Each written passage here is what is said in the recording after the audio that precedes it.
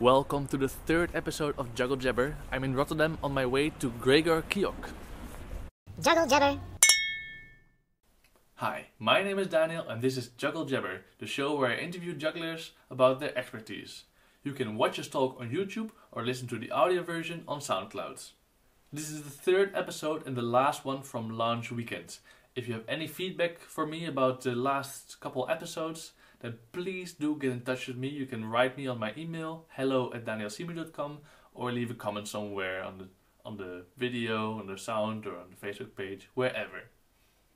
This show is being made possible by the IJA, who generously offered to sponsor me. It's been really great, guys.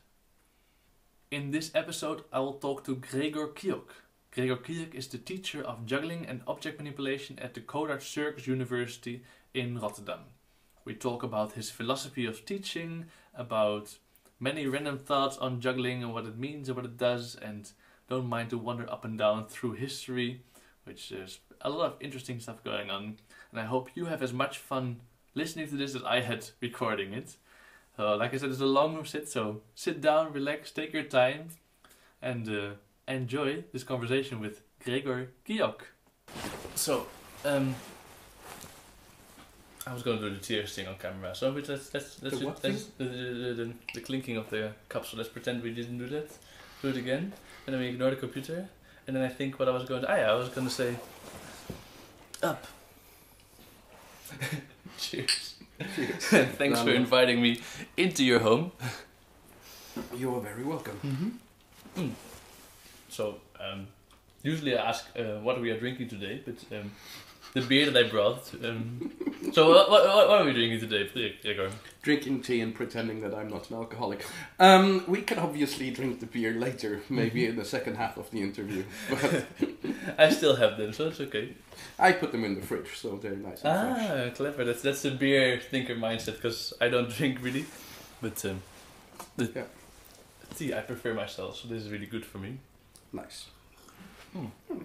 Ah. It's a nice one. What is it? 9 kruiden, 9 herb, Yeah. from an Austrian company. So it's the real deal. If they say so. If you say so. Yeah, I don't really know where to start off, but what do you do as a juggling teacher? What's the thing? It's a really big thing to start with. That's why I want to talk about the beer so much, but... Okay, we can start off that I did try to teach you, and I think you learned some things. Yeah, so I know what you do as a juggling teacher. I know what your day looks like. I know what you try to do, but they don't. There's no beers in here yet. This is the... Yeah. What do I do? Okay, what do they look like? Let's start maybe off in a way. What do I do? I follow in the footsteps of my masters. So Arcadii, who was teaching in Brussels, where I met him, but was also the main teacher in Kiev, Ukraine, at the circus school there. I would always cite him as my master teacher. This really his methodology of how to teach was for me, I think, central, and it's the most important thing, and I try to use. Obviously I don't remember everything, and I went to Kiev and studied there for 3 months, so I didn't learn everything either.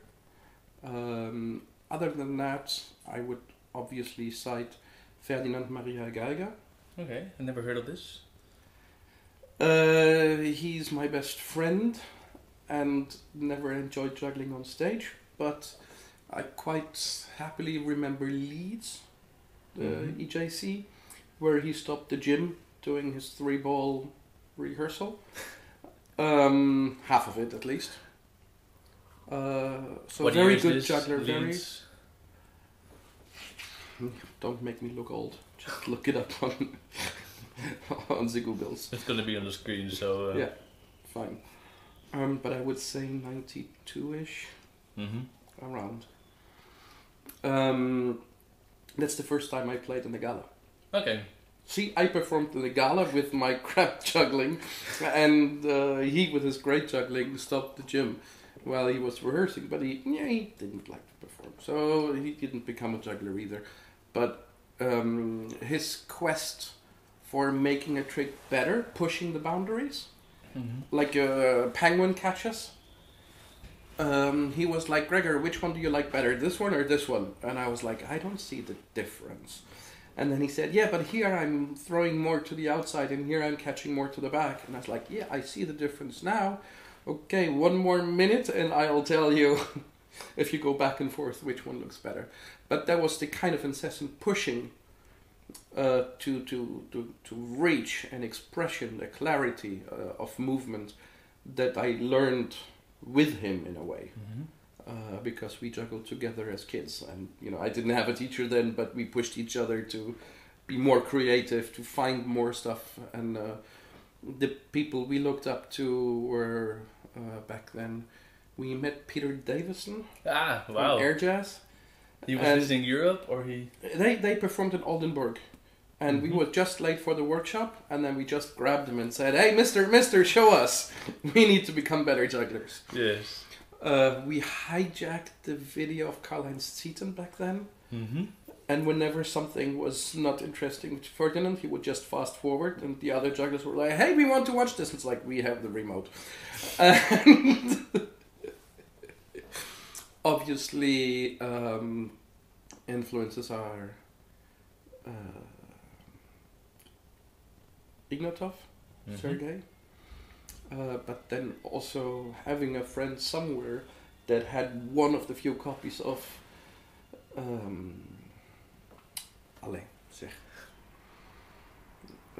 the other Bob. No, that bounces around, Russian guy, 6 clubs, drops into 5, balls. Yeah, the fast guy. The funny, the happy. The nice one. You will cut this out. I'll cut this out and put his name. I know his name. It will come back to me. So, of course, Bobby May, Ludwig B. Meyer, great influence to me, and then Peter Davison, and then Arcadii Poupon is my main master teacher. Even in his 3 months, what did he do that makes him different from all the others who might have had a chance to influence you much longer time? The difference is that he had a methodology going for the perfect throw. So I'll just add Jérôme Thomas for the performance part. He's a major influence as well. But what Arcadii always said was, juggling is not the sport of catching the ball, but the art of throwing. Yes. I've heard this more often, so that's why I can recite with it. And I would very much agree, by the way. And I mean, if you look at a lot of jugglers that didn't have a teacher, you see a certain pattern, like the balls cross not below, but they cross high, because it's way easier on the eyes, but it doesn't necessarily look better or work better. But it's what you can see if you watch YouTube videos, and if you see all the non-taught jugglers out there. It seems to be a natural way of doing things, and ergonomic, but not necessarily the most beautiful or the most ergonomic. Which obviously, I should say early on, a lot of choices in juggling are taste-based, and there is no single way to juggle. Everybody should be free to juggle however they want. But what I learned from Arcadii was that you can have a methodology of perfect throws that help you to have Lego bricks of building. Yes, in a performing way. Stack them up. So if you like, there's different approaches to learning. There's the global approach. I just want to be able to do this trick, and then you force this trick somehow into your body. And the approach of Arcadii was to separate all the single elements and then learn them or teach them or follow the student learning them, so that you don't learn 3 club back crosses and then you have to learn 5 club back crosses, but to know this is a back cross. I can use this with 3, with 5, with 7, or with 4. So that for different heights, obviously, you have slightly different path. But the perfect throw at 3 high, the perfect throw at 5 high, or 4 high, or 6, whatever, is quite similar. There, the deviation should be small. So if you spend your time on doing the move with a single ball very consciously, then it should be way easier to accomplish that with many more balls or rings or clubs or a Diablo or other object manipulation related things. So basically, this is the methodology I'm using, and Arcadii was very good at seeing what you do, of telling you as well, like we do a lot random moves when we juggle that we are not conscious of, and to just drop your shoulders and not raise them is difficult at the moment that you juggle with 5 balls, because you're so much thinking about this and trying to catch everything. But if you come back down to it and first take care that you're standing upright and present, and then start juggling, and then don't go for 5 but go for, okay, this is 1 ball, and then you have all this funny thing, because it's quite difficult to concentrate on 1 ball, because everybody goes like, oh, look at the ball, and you don't do this with 5. You look at the balls. Yeah, it's relearning 1 ball. Yeah, it's relearning 1 ball, but then you can focus on this, and you can think about, oh, how's my back? How are my knees, legs? Am I free? Am I breathing? Like, this is as well why I cited Jérôme Thomas, because he said, you know, if you cannot really juggle on stage yet, maybe try walking on stage without juggling. Oh, wacht even. We're supposed to go sit on a chair on stage. And that was so powerful. That was like a little bit in your face as well, this reduction. Weren't they like taking the role of theater teachers then? Because I suppose there were other teachers who would also take care of your presence and your sense of body. I mean, this is the most difficult point. I teach at a circus university at Codarts in Rotterdam, where we have theater lessons, when we have dance lessons, and we have acro lessons. And our theater teacher definitely puts us on a chair and says, sit down and do nothing. So yeah. But then as soon as the students go like, oh, now it's circus specialization, and the circus specialization teacher knows best, because it's circus I want, not theater or dance, circus! yeah. Then they forget everything. Like the transfer of knowledge. In the 4th year, you see that things come together, and then there's a more holistic approach to making an act. But in the first 3 years, it's such a conflict of, I want to do my circus technique, and I cannot think about compo or dance or theater. I need to get my 4 club Mills mess. Yeah. So I'm not breathing anymore. So I learned this the hard way, obviously. But I think I'm in a good position to help my students to remember. Like, I'm not a dance teacher. I'm not a theater teacher.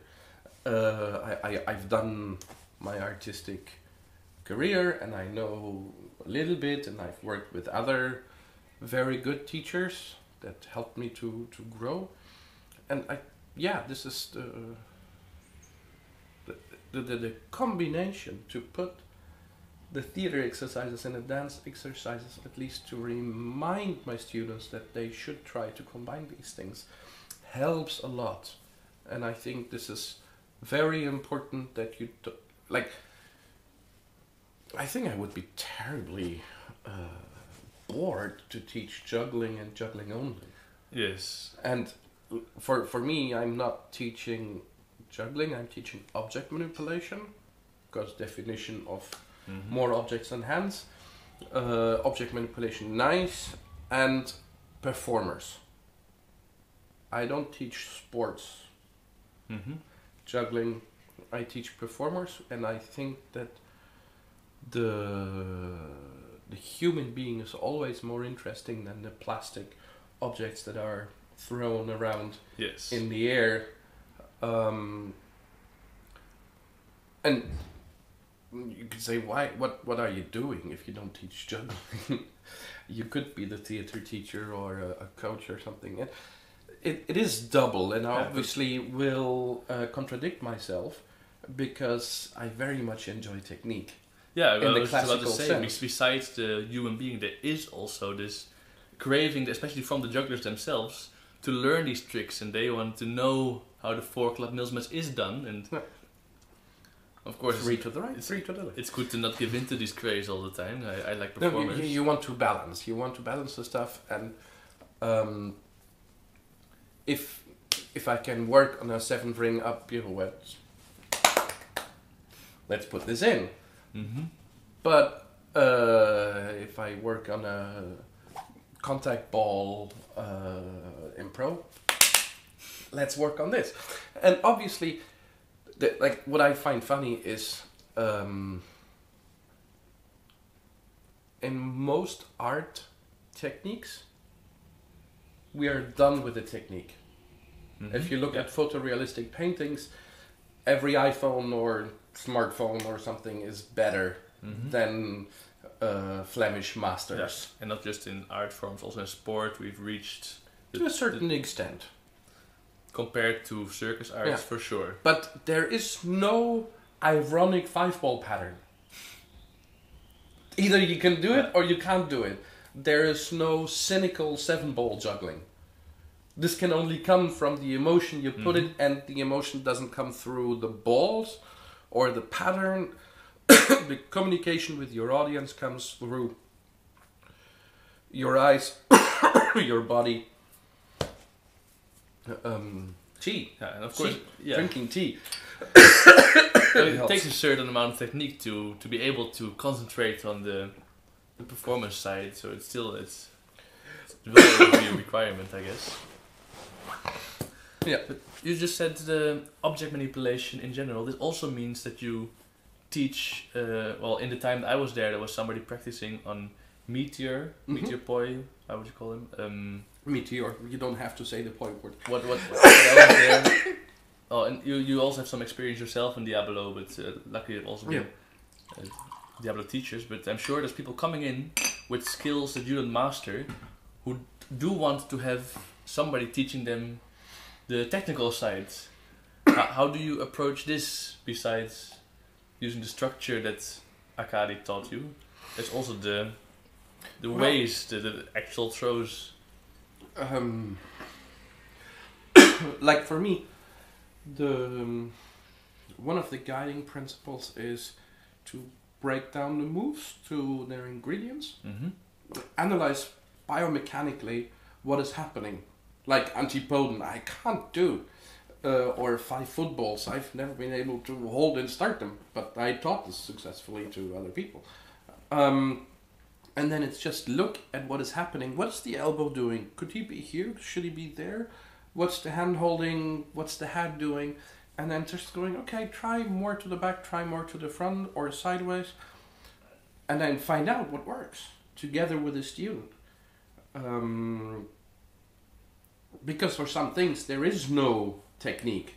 There is no, this is the best way to do it. And obviously as well, we are different shapes. Like Felina, I don't know if you remember. I never met her, no. But I know who she is. She was not tall. And she didn't have the longest arms ever. So we had to find a way how to hold 5 footballs. Yeah.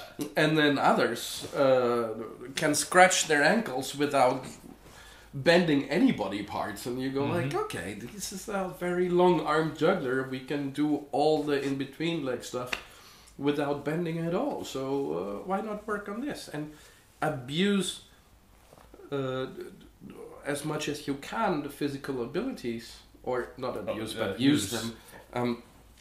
Like I fondly remember trying with Harm to find, because he's super flexible. Yes. He almost learned how to do a cascade like this, but the elbows behind the back of his head.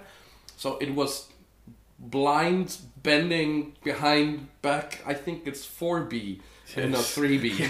Yes, like the blind behind the back. Bended behind the back, yes. And so I was picking up the balls and he couldn't see anything, and I think we got 3 or 4 catches. Yeah. Several times. It's a pity that now his shoulders have grown to the size of how would you say? I lost a juggler to partner. Never mind. He was passing now. Yeah, it's okay. yeah, it's fine. It's fine. Love you, Harm. And Marcia. So that was really exciting to work on this for 3 months, to help him to try to realize this. But as we had very little progression between the fails, we kind of agreed after 4 months that it's not worth it. So this is as well, I had Frank Heckman, who is a Dutch researcher, okay, sociolog, something, who had been a coach for several Olympic sportive people and stuff, and he was doing research for Codarts, which was called Sustainable Performance. Ah, I've heard about this. Where he said, okay, teaching is performing as well, which was like, whoa, what up? But it's true. In a way, you're in front of your class, and you're performing when you say, yes, that's great, but you could do your elbows a little bit more in. I think you can try better, or do that. So there's a lot of energy and communication coming from the teacher as well.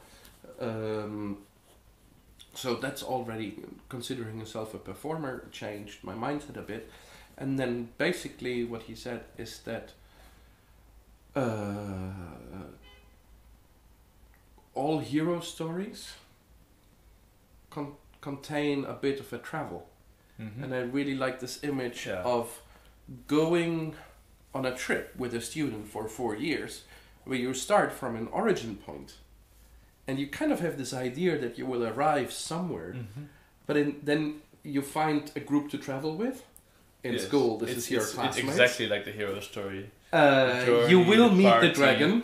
The dragon. Injuries, frustrations, all this. And you get to perform at the end. And then you come back to your home village and you tell them all about this, and they don't want to hear. Because they went for, you run away with the circus, stay there, hippie. It's interesting you mentioned it though, because in the hero story, the dragon is also a necessity for the hero. Without the dragon, the hero would just be normal. So comparing the dragon to injuries, is the dragon necessary in the path of a circus artist or juggler? I really don't know. Injuries are not necessary. I hope so. Please injure yourself and you'll become a better juggler. That was a joke. Which does remind me of was a French guy called Morgan, who was injured and then became a really good foot juggler. But of course, it's not what you want. The joke was, if a juggler breaks his left arm, he learns 3 balls in the other hand. So if you break his right arm, he will learn 3 balls. So how do you learn 6 balls? You break both arms. It doesn't make sense, although it does make sense. I didn't hear this one before. It's good. It's very stupid. I was 16 when I came up with that.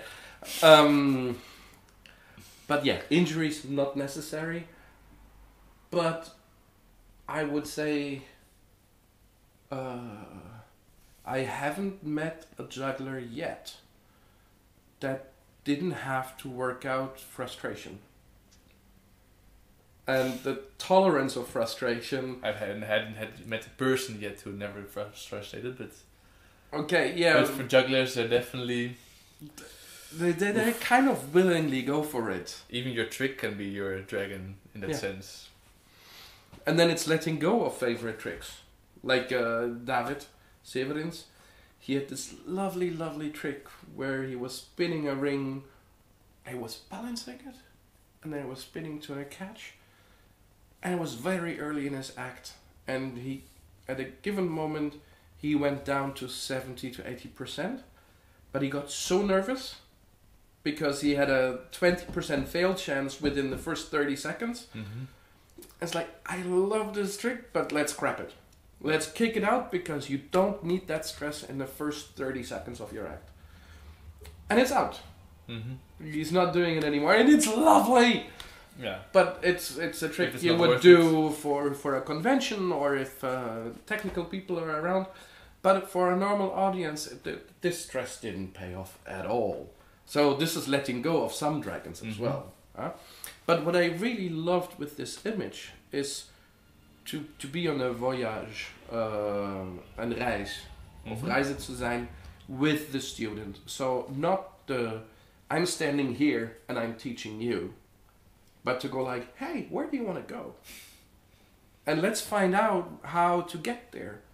And then also in the imagery of being on a trip, to get lost in the woods.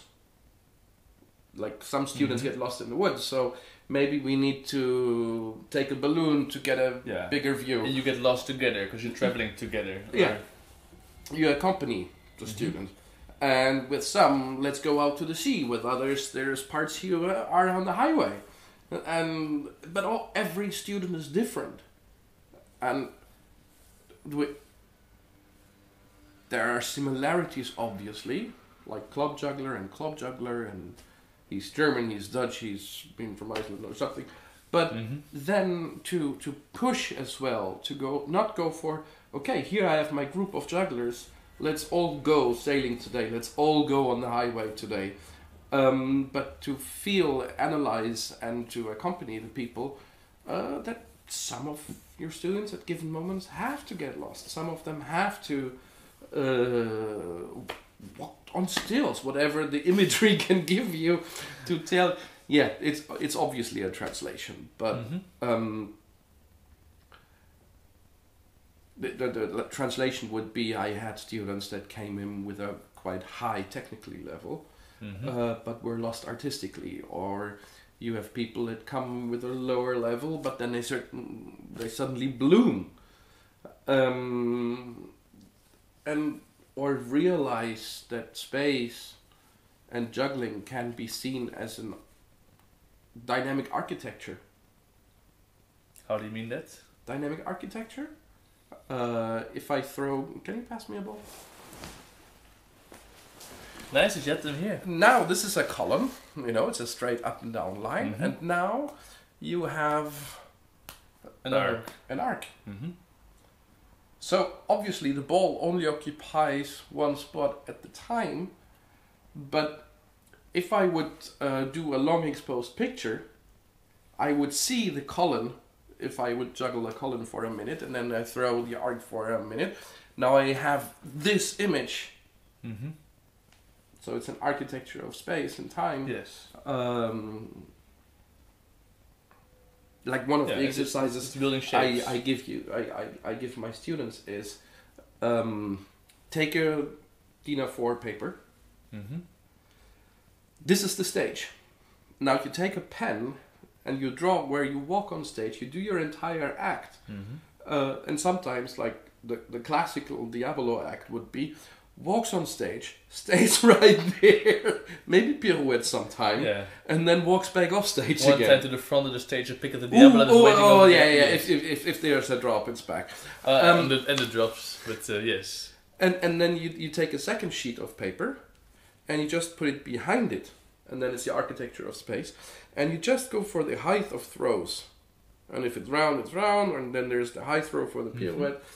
And then you say, okay, now make a pattern that you would think is interesting, fill the two blank pages, and then try to walk them whilst you juggle, and try to fill the height whilst you juggle, and it just switches your your vision. Rather to have it as a cast of what you do to force Like, it. in the way I you follow want. my pattern and I do my tricks and oh look, I found a more difficult throw. It's like, oh yeah, actually this is space. I do occupy in time, in space. Yeah. So yeah, this is I think one of the exercises where you realize that it's not only juggling technique, and I shouldn't say that, or I should immediately add that how you move on stage.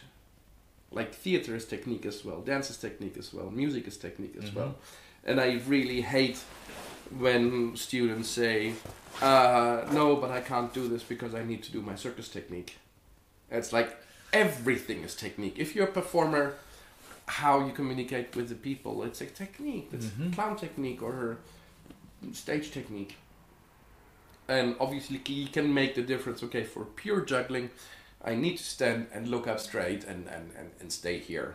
And obviously I will agree that for your bigger tricks, this is what you should do because it's too difficult to learn them to tap dance and pirouette or modern expressive dance and 7 balls in the air. This I would love to see, but that's gonna be a long travel to get there. We'll see what the next generation does, but yeah. So basically what I do as a teacher is we're still on there. I follow my students in their visions, and I always say as well, I found out my artistic vision, my taste, and I defended that. I did my shows, Ce n'est pas un jongleur. I played it 180 times. I did a couple other group shows where there was other directors, but that was my artistic vision, my idea, my development, my money, and to a certain extent my thing. But I did it for me. That's fine. I don't want to teach little Gregors. Yeah. Like when I watch other schools or other teachers, very often the students try to emulate the teachers. This is of course also a characteristic of Eastern schools. Often people tell that Not only. I have that there's a lot of teacher directors who take both roles at once, and a lot of teachers who teach their own work to following. Yeah. I have this immediately in mind where some old school jugglers were big inspirations for the acts. Like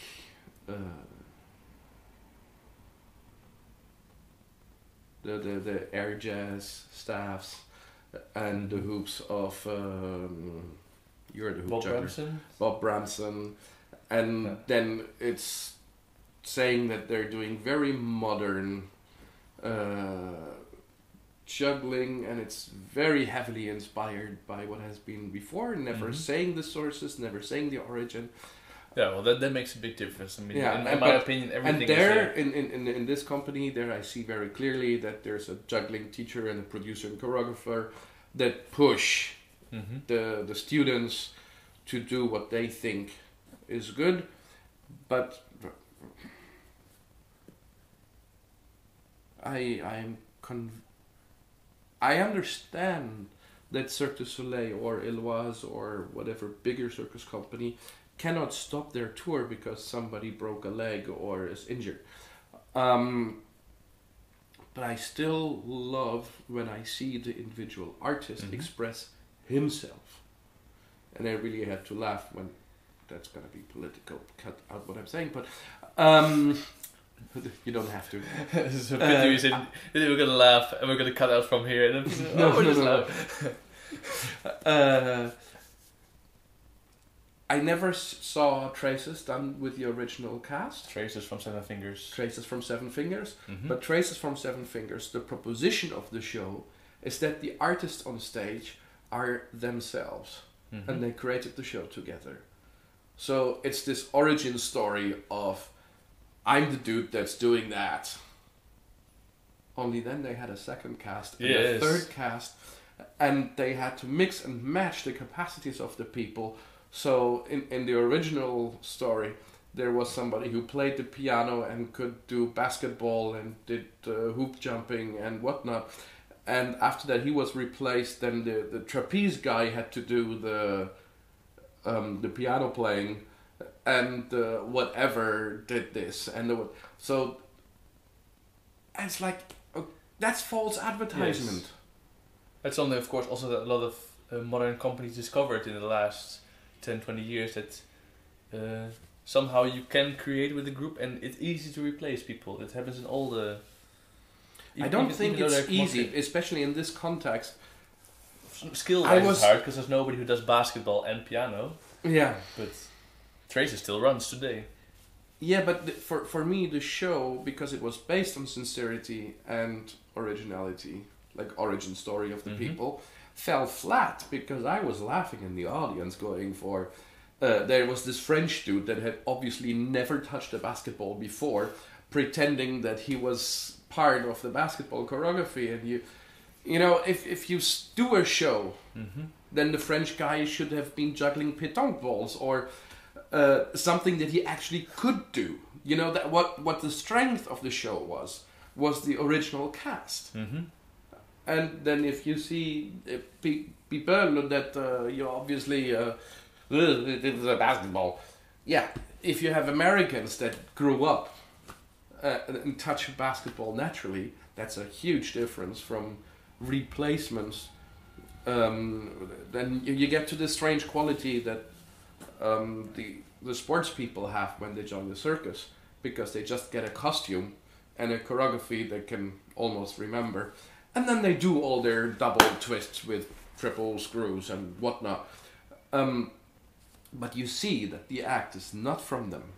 They're not living it unless you really push them. I'll make some more tea, or should we go for beer now? Up to you. Tempted to go for beer though.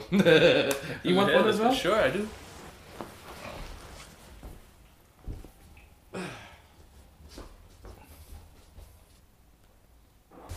De kasteelglas of de Chimay-glas? Chimay is de originele, kasteel is even met gouden... Ik ga voor de kasteel. Even tillen. Langzaam. Heel langzaam. Kijk eens zo. And no, yours... No. Yours is not smaller than mine. Okay. Cheers. Cheers. I thought we start, because you touched on something that I thought I have something for. We start with a video. Look what I brought. Bobby May. I'm sure you knew who this is, and it's nice because now also people at home can watch this, even though normally... How often did you watch this? I bought the DVD as well. So... Twice, at least. The snowman in the front, this is one of my favorites as well. Yeah. I mean, this is the classic. I've seen this many times. But the most amazing is the hat, cane and gloves. Have you seen hat, canes and gloves? I'm not sure. I saw the DVD once, but is it in there? Yeah. Okay. Then I've seen it, but only once, because then it was taken offline. You said this taking from styles and not necessarily naming who's behind it. The longer I watch jugglers, the more I have the feeling that everybody goes back to Bobby May. Like some of my favorite, Peter Davidson, Michael Motion, they juggle exactly like this.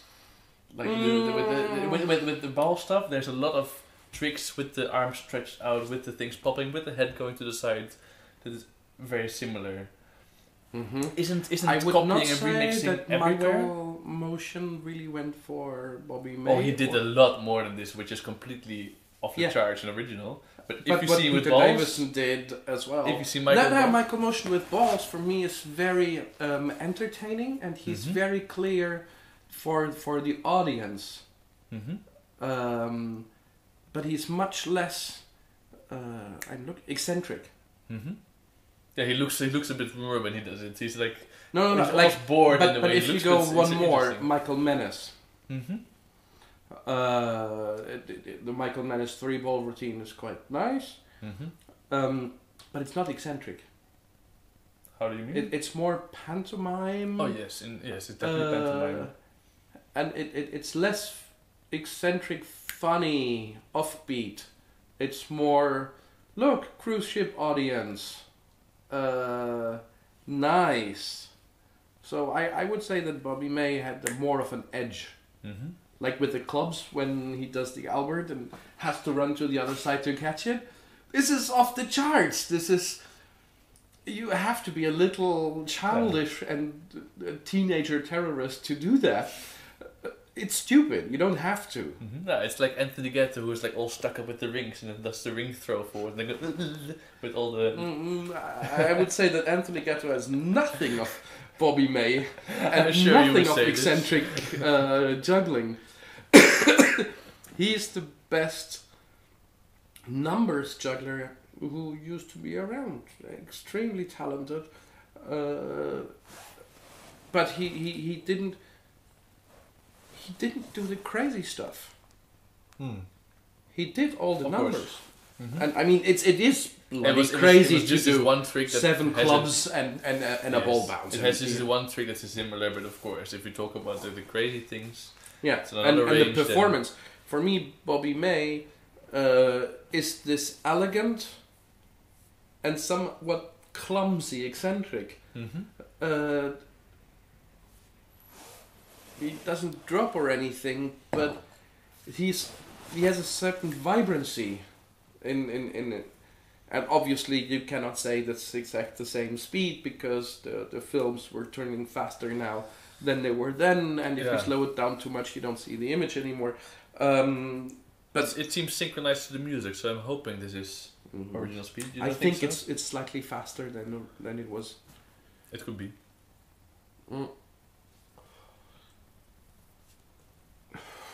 We'll never know. No. But I read about like the old films were done with 23 frames, and now they are played by 24, 25. I would have to look it up exactly. I've heard similar but there's stories. like a 8 to 12% increase in speed. That's very noticeable. Yeah. Similarly, there's some old singers who were rediscovered, and then later turned out to be turned too slow on the table because there's different speeds for. There was like, oh, this guy with this magical low voice. Turns out he never had a magical voice. Just everybody played him a bit too slow. Nice. Yeah.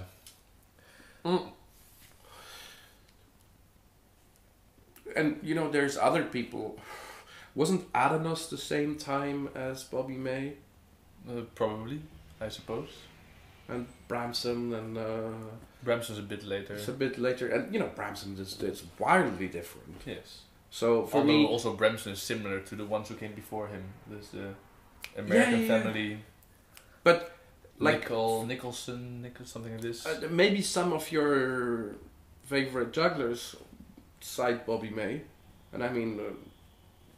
I would cite Bobby May forever for my generation and my inspiration. But I've seen a lot of... Like, everything that comes out of Sweden, I wouldn't say that that's Bobby May based. This is really very different. I think it's Jimshu based or something. No? Who is this? Jimshu? Jimshu. Jimshu, is that a person? No. It's the shoes they're wearing, the sneakers. The sneakers are way... Like, yeah, of course. Yes. Arjan... they're sneaker based. Diablo, Arjan Groenendijk. They did a couple videos together with who's the Dutch juggler that makes videos? Yes, Martijn. Martijn, and I think there was like back then there was also a shoe scene in the Dutch Diablo scene. Yeah. When Martijn was filming, it was about the shoes and graffiti backgrounds. Yes. This is Diablo of 2006. Yeah. So you know, there's different trends and moves on, and. So how do you take these moves in a way that is not without too much pretense? Because you do use the material. I met he's like one of the most influential jugglers in Germany right now, especially at conventions. Does improvisation a lot. Stefan Singh. Stefan Singh, yeah. Stefan Singh. So Stefan Singh, great juggler, great friend. And I remember him being 2-3 years younger and not juggling, not having advanced that much yet. coming to Ferdinand and me to get inspired and to learn stuff. Of course, who wouldn't? And then my students coming to me and saying, "Hey Gregor, you should look at that Stefan sing." And I go like, "Yeah, I taught him." And of course I didn't teach him what he's doing now. But Stefan himself goes like, and then there was the same situation in France. I'm sorry, just juggling names. I tend to forget. Too many. Mintam. I've never heard of it. Mintam? Mintam? I'll look it up. Founding original crew of De Fracto, company De Fracto. Mm-hmm. Okay. And Mintam, when I was in circus school in Paris, he was hanging out in Leal, and he was very smooth and very beautiful three-ball juggler. And Leal, what is this? Leal. It's the city? Les Halles, which is the ex-market. Okay. So it was outside. Mintam was hanging out there, Jeremy James was hanging out there. Before my time. Before your time. But it was the meeting point. And like back in the days, everybody wanted to juggle like Mintam. Mm-hmm. And a lot of people not only got inspired, but kind of tried to juggle like him. And I always go to my students, please build up your own library of tricks and moves and get inspired by other people, but then try to push it in your personal way. Make it your own. And the difference is magicians will sell you the trick. Yeah. Including the comedic they don't side effects. They don't give you anything for free. Jugglers, because they're not hiding what they're doing, they're trying to show as good as possible what they're doing. They cannot sell their tricks to a certain extent. They get copied. Only very often they got copied badly, because the people don't pay attention where the movement is coming from or where it should go. It's like one of the most difficult club tricks is flats. Because if you don't do them 95 to 100% nice, they fall flat. Yeah. Then they look like crap. So, but if you see a juggler doing flats, you go like, oh, I need to learn this. This is so pretty. It's so beautiful. And if I look today at Stefan, I go like, oh, this is so pretty. I need to learn this. It's so beautiful, because he combines the movement with the juggling. But watch out. It took him years to go to dance classes. It took him years to combine his juggling with his dancing. And for quite some time, it wasn't there. So and then he really made this connection. But if you get inspired by somebody moving pretty like Stefan and juggling pretty like Stefan, go at the source of the idea and go for, but maybe I should find my own movement style. Yeah. If it's tango or if it's popping and locking, I don't care. But find the quality of movement that you want to put in and make it readable and understandable for the audience. Because something that is close to my heart with juggling as well is that I'm very happy for everybody to juggle. But you should make a choice if you do it for yourself or for the audience. And if you're at the circus school, you kind of said already that you want to do it for an audience. Fair enough. And not for yourself. If you want to do circus technique for yourself, do it in your bed or in the bathroom, but not in front of me, pretty please, or in audience, because that's fucking wanking. Huh? Yes. Which is fine, but you don't necessarily have to do that in front of kids. So, if somebody gets so obsessed with technique that he forgets to communicate and to do it for an audience, which doesn't mean that you should go, haha, kids, look at me, I'm funny. No, there's many different artistic tastes, visions, ways of doing. But if I see the people that juggle for themselves, I go like, yeah, please, lovely, nice, go to the gym. Please don't come on stage. There you should have an idea what you want to communicate. And communication always means that you have, in the communication model, Sender und Empfänger, so... A receiver and a sender? Sender and receiver, yeah.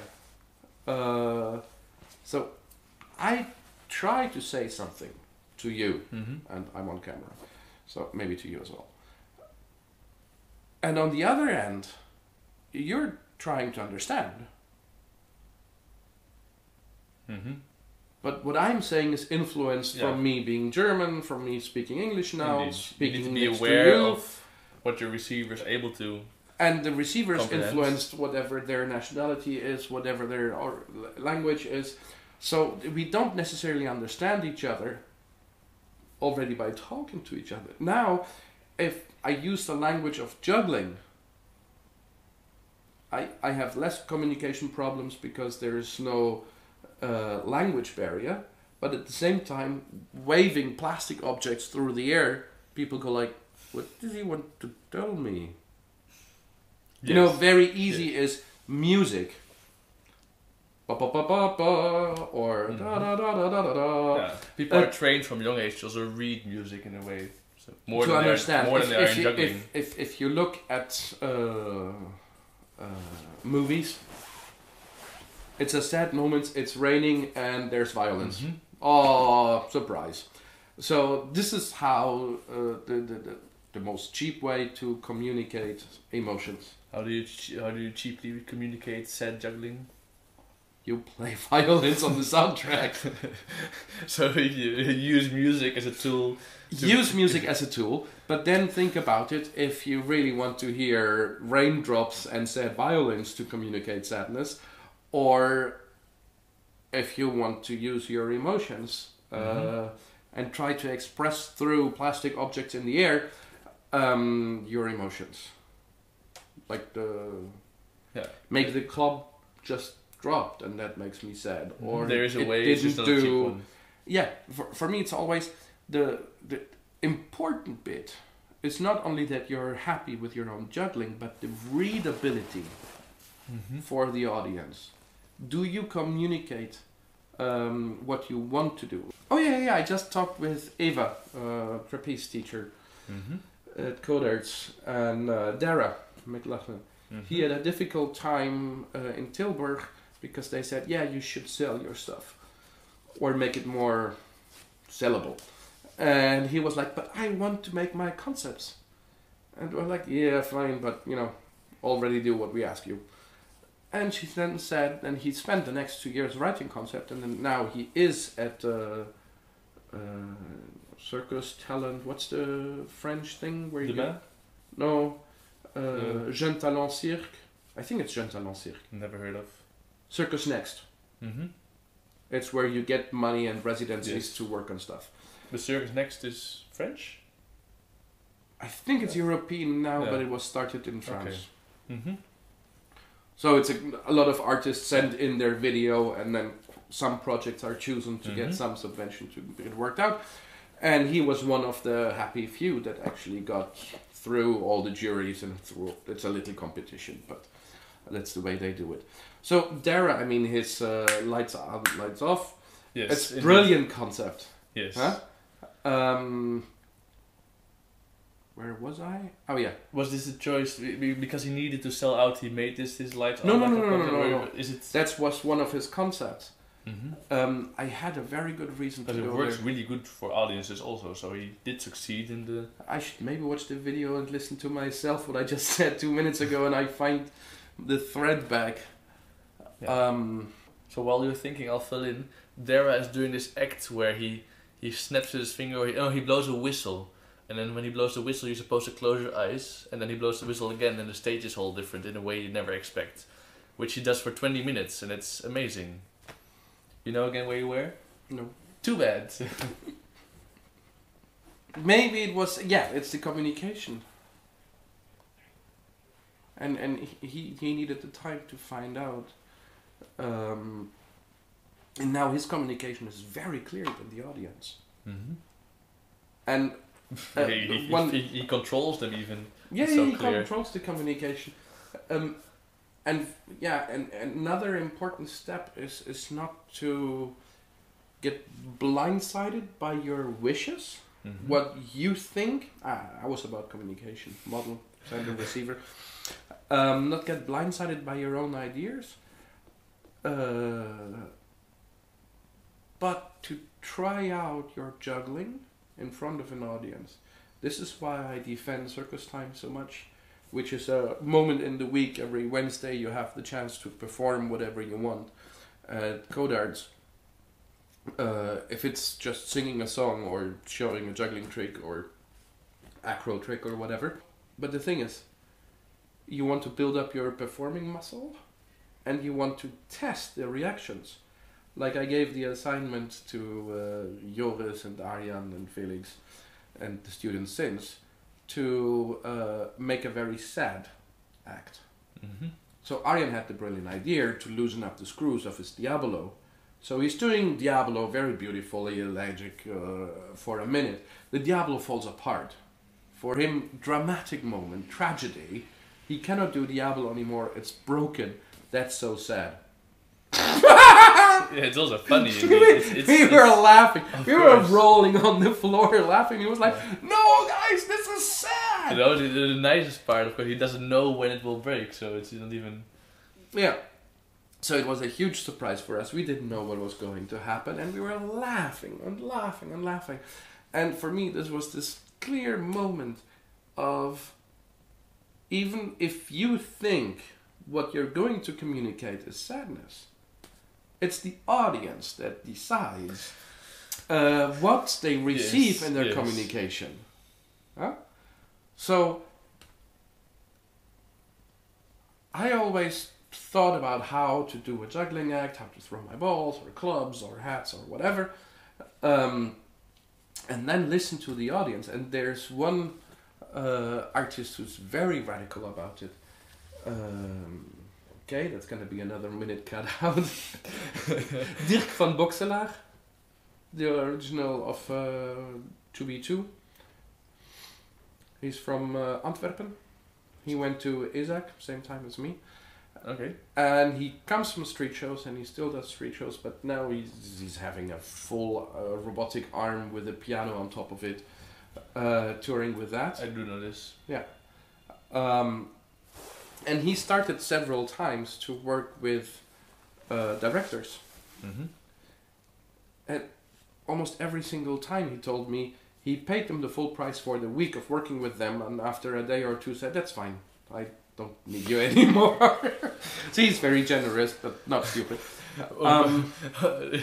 Because he's so used to just try out his acts or his shows and then change them according to the audience reaction. He always said, "No, it's the audience that creates my act. It's not me, it's not some director. It's the audience." Mm-hmm. And it kind of gave him one color to his shows and acts, because they're always there to entertain most people. So they're not very conflictual or the highbrow or something. But for me, it was a very interesting approach to say, hey, I want the biggest audience, the happiest. Mm-hmm. This is my goal. And I don't need any teacher, I don't need any director for that. I just need to work with an audience over and over and over. And yeah, he played a lot. Yeah, I can imagine if you... And then his show became very, very, very good. I think for years he had the record of the biggest hats ever. And he still might have. How come then that there's often this kind of response that it's... I mean, I wouldn't say it's myself, but a lot of people seem to think that this is kind of selling out when you do something that the audience wants rather than what the artistic vision wants. is it a bad thing to sell out, or No. is this selling out, or? So if you say It if you say I go depends for the on your audience wants- values. If you go for I only can do art, then this approach to please the most audience obviously feels like no, can't do this. Mhm. But Yeah. if this is your value, and like I had this with in France, where some of my co-students said they would never perform at a supermarket, and I go like, hey, come on, this is your audience. This is like super normal people. Mhm. If I cannot give them joy, who am I? You know, this is this is people. This is real. This is not people who have money or who know art or are art critics. And I have to say I kind of had to do animation and stuff. Mhm. But I like it as well because it makes you humble. Well, take a smoke. Only an hour and 10 minutes. Ah, that was the break. At least 10 minutes. No, I had some more practical things, like things that people can apply maybe directly. First, I have this other video. There you go. There's this guy here, juggling. I'm seeing myself. Yeah, as well. they're seeing you too. So why is this the better way? Why does he have to stand like this? To a certain extent, random opinion, Okay. and to a certain extent,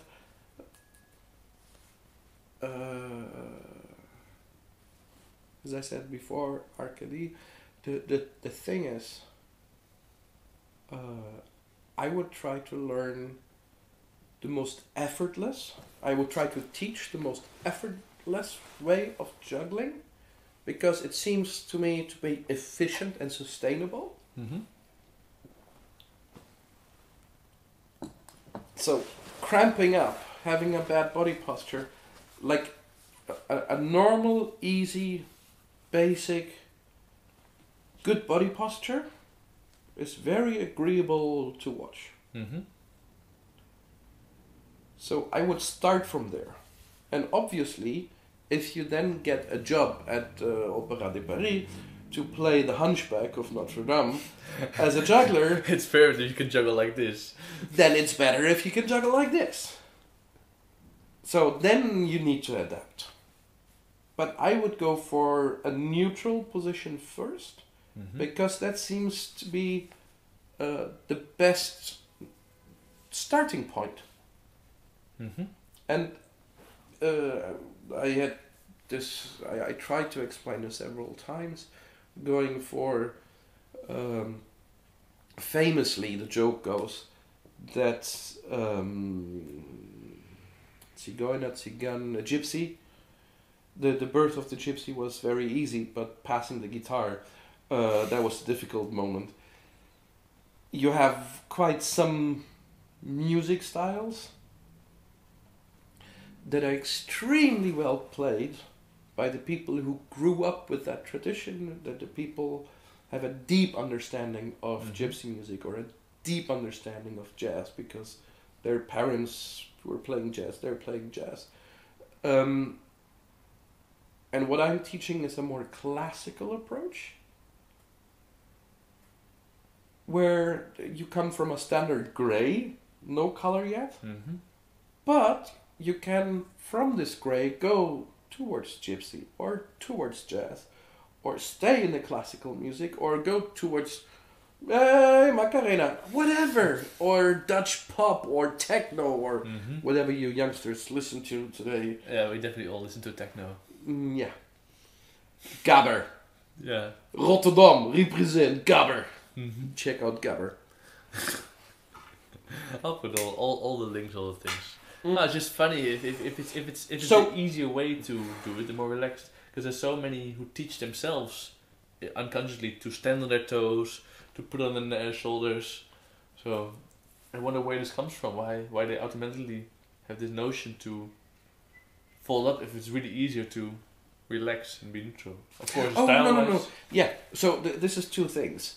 There is the natural juggling with quite some variations. Mm-hmm. Like if you look at everybody who taught himself without watching too many videos, then you have a Darwinistic thing where somebody will pull up the right shoulder, some will pull up the left shoulder, some will stand like a banana, other will lean forward or backward. You see that. Yes. You know, this is just variations. Mm-hmm.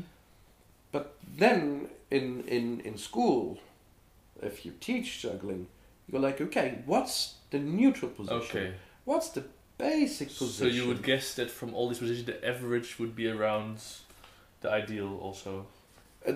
Obviously, it harks back as well to the ballet dance basic position. Yeah. That They've been researching this for a bit longer. yes. So you reference that, and at the same time, you try not to press the students into stems or molds. Going forward, yeah, you have different body shapes. I don't need everybody to have a perfect en dehors fifth position or stuff like this. But feet parallel, knees above the feet, don't block the knees, let them live so there's blood circulation. Yeah, this is also injury prevention, of That's course. injury prevention, and it makes for the perfect boring grey body posture. And if I look at Bobby May, he has a very, like this, there's a still picture. Mm-hmm. He's the head slightly tilted, but his shoulders are relaxed. It seems because to be of the performances, the ball. Yeah, but look at say. where his elbows are, where his hands are, where his hips are. He's kind of boring at this picture. He's smiling and he has beautiful eyes, but his body posture is kind of bland in this still picture. Mm-hmm. But except for his beautiful eyes. They show up. I think he used some makeup. And then he surprises you. Mm-hmm. And I love this. Like, this is what I say as well. I had this moment where I coached somebody who had huge tattoos and piercings and said, yeah, the character I want to convey on stage instead of a little girl, a 7-year-old girl. And I was like, whew, you know, this might be a difficult task if you show all your tattoos if in you the don't back want to and do it your... in an ironic way, I mean, I would take it in the humorous sense and make a joke out of it. But if you don't want to do this, it's hard. A 7-year-old pierced and Yes, tattooed girl. Indeed. Who is muscular That and plays feminine. yeah. Jesus. So, for me, it's... I'm intrigued about piercing and tattoos and the hairstyles. So for me, there's a huge difference between how you dress in normal life, but once you're on stage, you convey so much information about who you are and what you're gonna show with your hairstyle, your tattoos and piercings and stuff. You just go like it. I can put on a fake tattoo if I want to play that. Mm-hmm. But if I have it on all the time, It's I gonna be cannot harder. pretend to be something else. Or I have to cover it up with makeup, which is kind of the opposite of what you first wanted to do, having a tattoo. So I don't think that's important. A tattoo is directly mixing your personal and your stage life, of course. Yeah. And this is where we come with that body posture thing. Mm-hmm. So this neutral ballet, this is the neutral mask of theater. Any color or artistic choice comes afterwards, but you first have to learn the rules before you break them. You first have to find the gray neutral position of technique and efficiency and sustainability, because there you make the biggest progress and it's the easiest to learn stuff. But afterwards, please do it wrong. Give me maybe 2 more balls. Oei. Oh, what did I fetch? You just I moved the camera stuff. you're still in the middle. Yeah. So the juggling wise, this is juggling, and you really don't have to do this. This doesn't make sense. It's way too much effort. But if I'm doing it here, now it's nice. Yeah, So it becomes a conscious effort. And it's a conscious effort. And again, it's like technically there's nothing wrong with doing the follow-up of 2 balls, not showing it. Here I'm showing it, and then I communicate to my audience. If I do it here, I'm almost giving the finger to the audience. You know, and just be conscious that here maybe it's a dog that has the ball in his ear and go woof woof. Here you're just neutrally showing the ball. Here you're showing your fit. You know, these are choices. Yes. So I would say learn how to do it the most neutral way, and then have fun with the different ways you could do it. You could do it here, and wee, oopsie. Like, is there a difference if I'm holding the ball here? Is there a difference if I'm holding there? Where is my variations? But still know that, like, for me, this is a very unconscious choice. Yes. That you can easily make because I see the ball at the same height. Yeah. So if you juggle for yourself, you never notice, you never think about it. You see the balls. Yeah. But if I do it for the camera on your chest, and GoPro for the win. Indeed. Yeah, it might work for you for a juggling video. So back to your question. That's why I go for the most ballet correct, suspended, neutral position to learn basic technique. And then after that, and it's interesting, like very early on I met Jochen Schell, and he had juggled, he was the first European to show 3 Diablos, which was major back then, you know, respect. And his act, he had, after 2, 3, 4 years of juggling, he then decided to be a very ballet dancer, and there was a lot of long legs and low poses, and if you change from just standing to bent knee, long leg out to do Diabolo, boom, it touches the floor immediately. You're way too close. So he had to change his arm position, and he had to kind of relearn. He said at least half of his act, his technique changed due to the dance poses he wanted to hold in Francis Brun. Yeah, he also he puts very much into position that to spin the ball here. Very easy, readable positions. You know, very like it's easy for the audience to read. You can like it or you don't, but he made a very clear choice, and he communicates that very clearly in your face.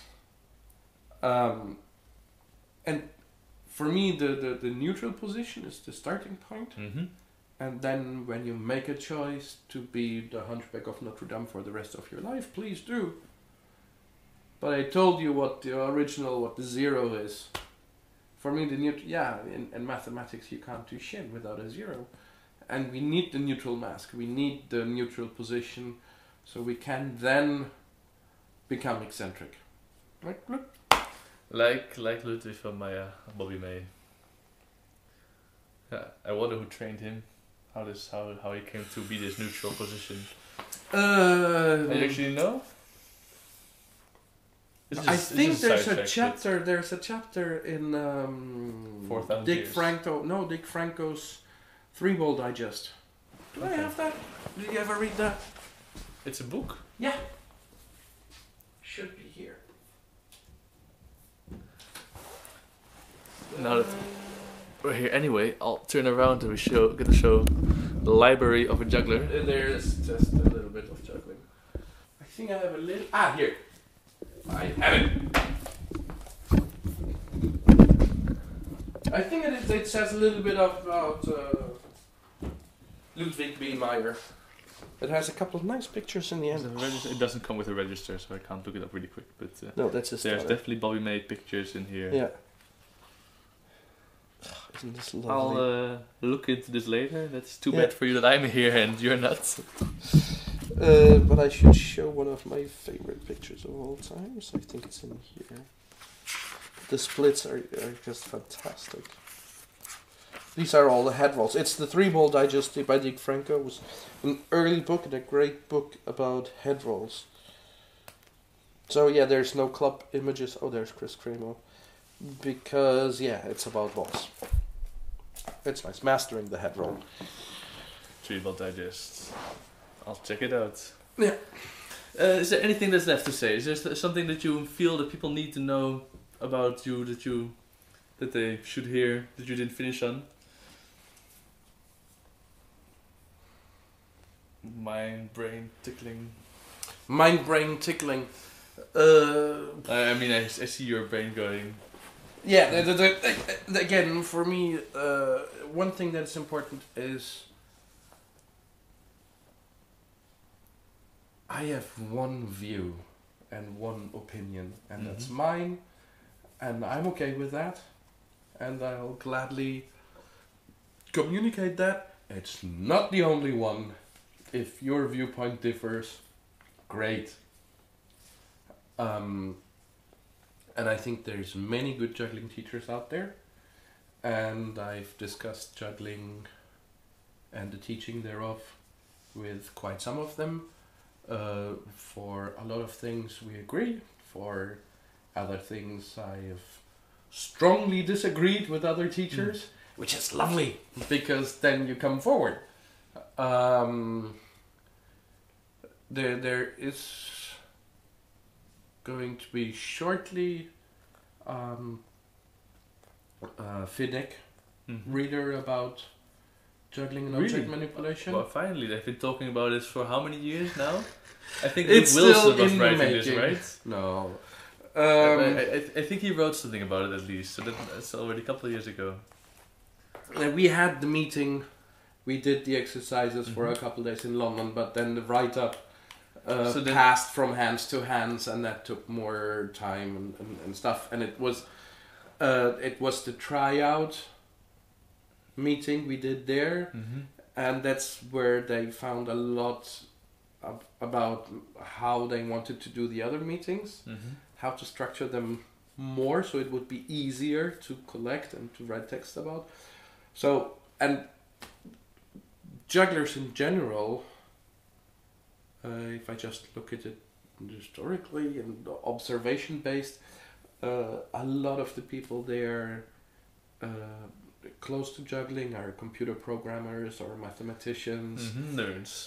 Nerds. Jugglers are nerds.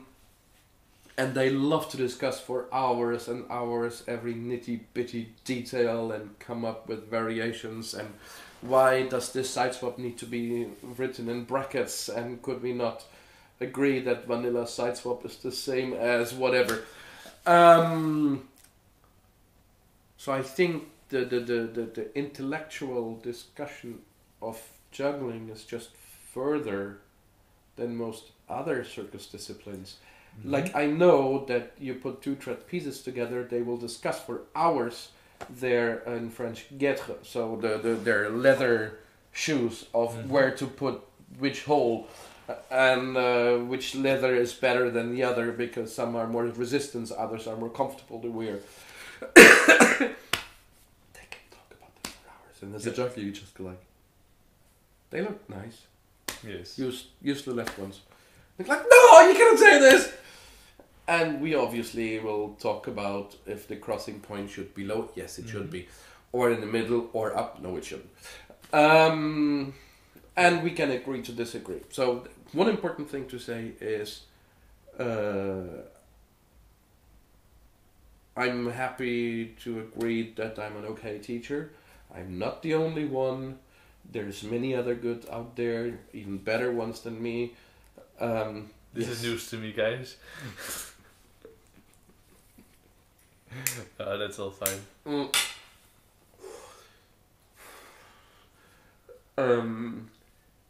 Oh, one more thing. Don't watch videos. No juggling videos. Seriously, go watch performers. See them live and pay for it. You were about to say bitch or what? I was gonna say bitch, yes. Pay for it, bitch. It's like, You can say anything you want on this channel. There's no... if there's 8-year-old jugglers watching this. The thing is, video came a fucking long way, but still you don't see the atmosphere, you don't smell it, you don't get the vibrations of a live performance. And if you live far, far away, and that's the only way you can check out juggling, go do it. But coming to the EJC or going to see a show... There's nothing that can replace going to the EJC. I would very much agree. And the thing is, if you watch... Bobby May is dead, so I cannot see him anymore live. Mm-hmm. So I'm very happy that there's a film of him that was transformed in a video.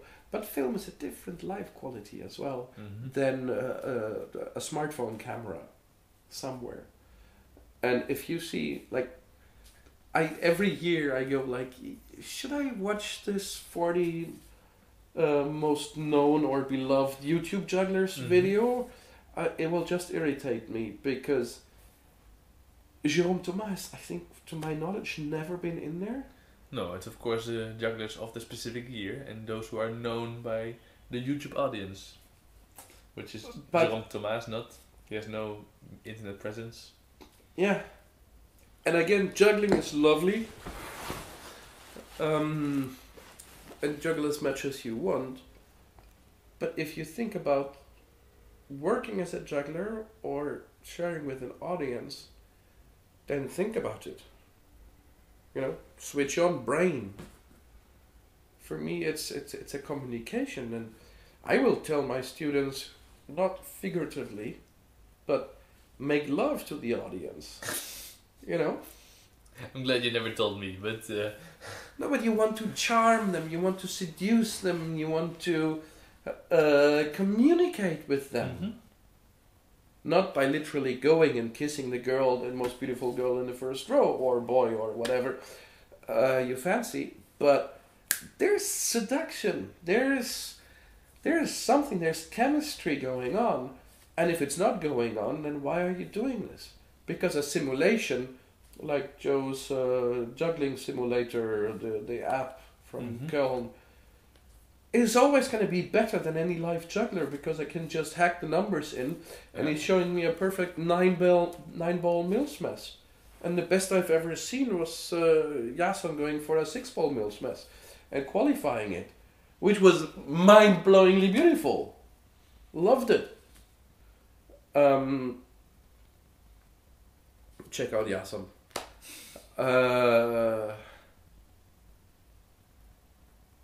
But a machine, a computer, is so much better.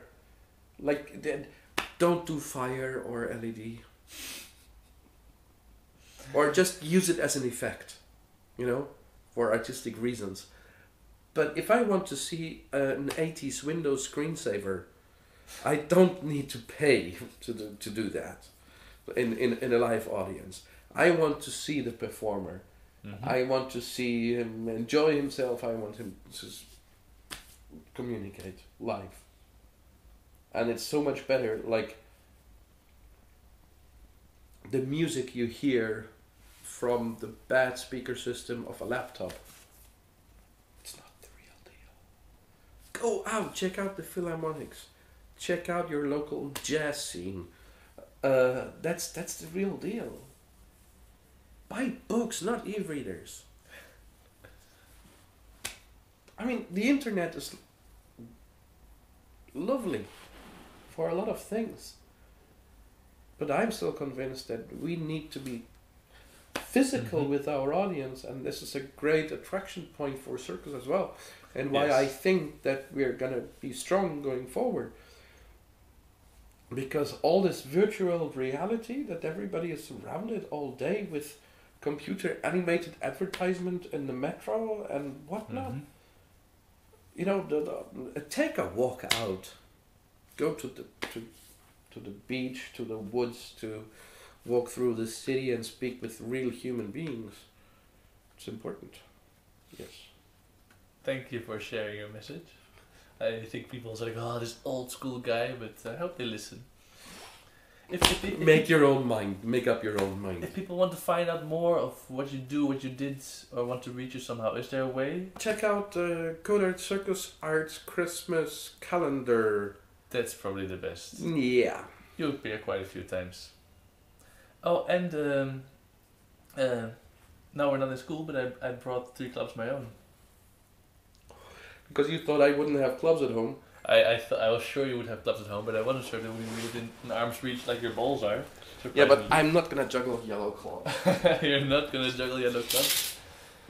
Okay, so this is the juggling cabinet here. I'm gonna switch around this. I might have to. Oh no, there.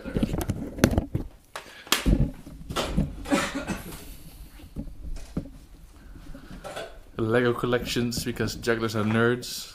I'm just I'm doing a house tour also, Gregor. Huh? I'm doing a house tour afterwards. Yeah, you're not.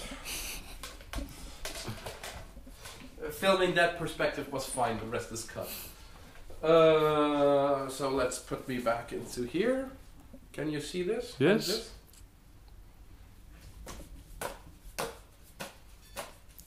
Gregor, you're the real deal. It's a juggler.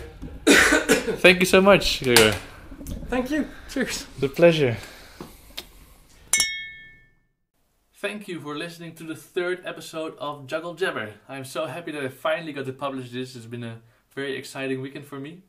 If you enjoyed these and you'd like to get more updates in the future, be sure to like the Facebook page. You can follow the IJA channel on YouTube. You can subscribe. You can of course follow the RSS feed on SoundCloud, and in the future there will hopefully also be on iTunes and on eZine. And if you have any feedback on these episodes, please do get back to me. I'd love to hear from all of you. Goodbye and see you in future episodes.